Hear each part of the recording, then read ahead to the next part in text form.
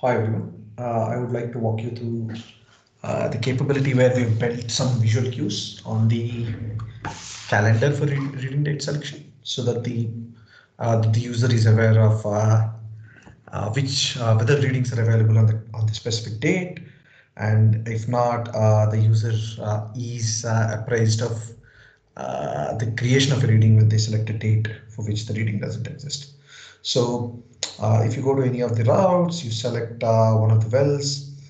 Since the daily well reading is in general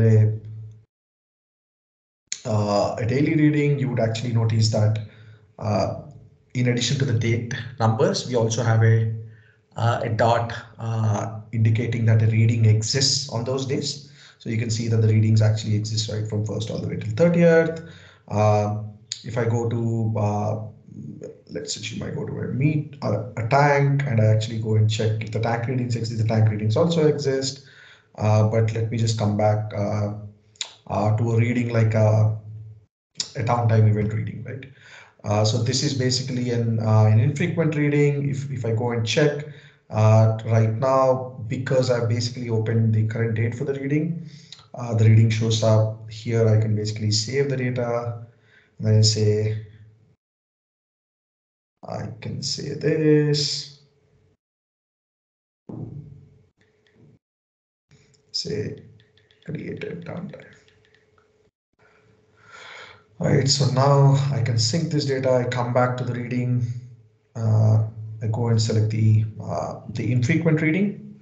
But earlier, what used to happen is when we go and select an infrequent, a different date, first thing was the user could not know for which dates the readings exist. Now, because we have the visual indicator, the user can know that right now the readings only exist for the date 30th.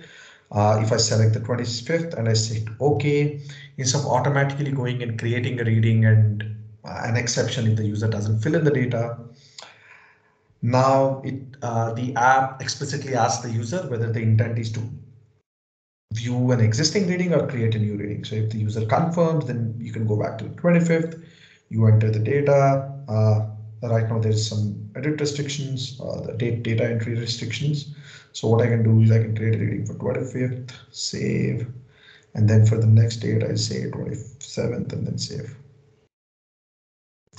So downtime started and ended on the 26th and 27th, right?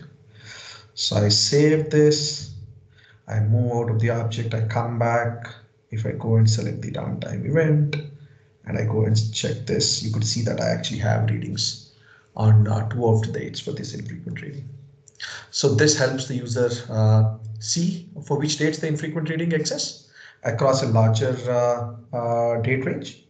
And the second thing is also that the user is basically given an option to not mistakenly create reading for a date.